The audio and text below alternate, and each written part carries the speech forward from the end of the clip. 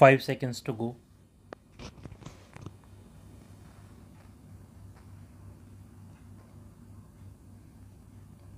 Start. Making the above submissions, it is prayed to allow the present appeal and direct the respondents to appropriate the payment of rupees 1.25 crore towards settlement dues under the scheme 2019 and that discharge certificate be issued to the appellant accordingly.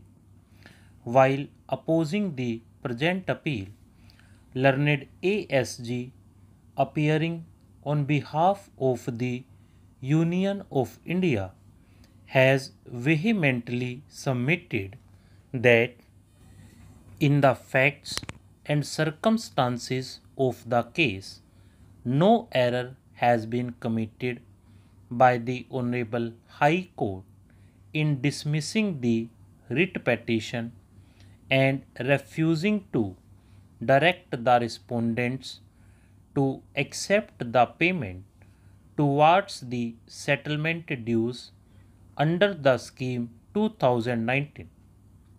It is submitted that admittedly the scheme was valid up to 30th June 2020 and the last date for payment of settlement amount under the scheme 2019 was 30th June 2020.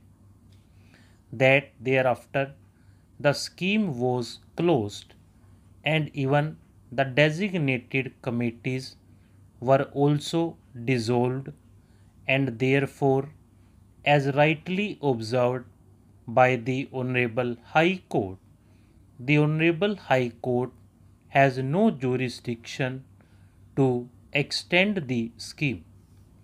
It is submitted that if the scheme is extended, it would create many complications.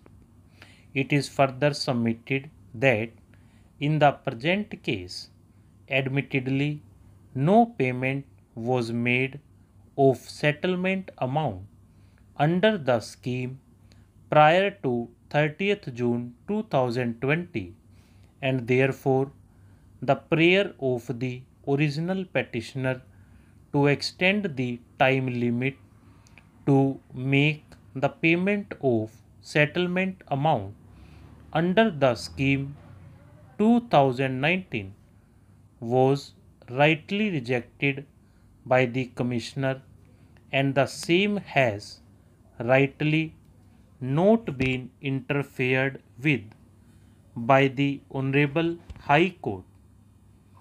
Making above submissions, it is prayed to dismiss the present appeal. We have heard the learned counsel appearing for the respective parties at length. At the outset, it is required to be noted, and it is not in dispute that the appellant is entitled to the benefit of the settlement under the scheme 2019. The scheme 2019 came to be introduced on 1st September 2019 and the last date for making the application under the scheme was 30th December 2019 and in fact the appellant submitted the application in form number 1 on before the last date specified for making an application under the scheme. After the form number 1 is processed, the designated committee was to scrutinize the same and issue the final form number 3 determining the settlement. the final determination, form number 3, that the appellant was issued the form number 3 on 25th February 2020 and was required to pay the settlement dues on or before 25th March 2020. However, in view of the COVID-19 pandemic, the government extended the time up to 30th June 2020. Therefore, the appellant was required to deposit the settlement dues on or before 30th June 2020. However, even before the scheme 2019 came to be introduced, the appellant was subjected to proceedings under the IBC, which commenced when the NCLT admitted the application under Section 7 of the IBC. Thus, the moratorium under the IBC commenced on 11th September 2018. The COC approved the resolution plan on 4th June 2019 and the same came to be approved by the NCLT by order. Therefore, the moratorium under the IBC continued up to 24th July 2020. Under the provisions of the IBC, no payment could have been made during the period of moratorium.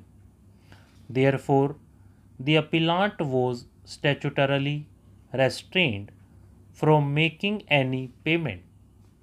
There was statutory disability on the part of the appellant in making the payment during the moratorium. If the appellant had made any payment during the period of moratorium, the appellant would have committed breach of the provisions of the IBC. Therefore, it was impossible for the appellant to make any payment during the period of moratorium. Immediately on the moratorium coming to an end, the appellant approached the authority requesting them to accept the settlement amount under the scheme 2019 as per the form number 3.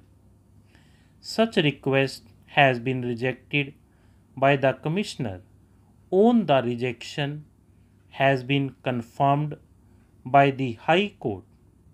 Therefore, the short question which is posed for consideration before this court is whether, when it was impossible for the appellant to deposit the settlement amount in view of the bar and the restrictions under the IBC, the appellant can be punished for no fault of the appellant. In a given case, can the appellant be made to suffer for no fault of its own and be rendered remediless and denied the benefit, though it was impossible for the appellant to carry out certain acts, namely to deposit the settlement amount during the moratorium. As per the settled position of law, no party shall be left remediless, and whatever the grievance the parties had raised before the court of law has to be examined on its own merits. As observed and held by this court, no law would compel a person to do the impossible. Stop.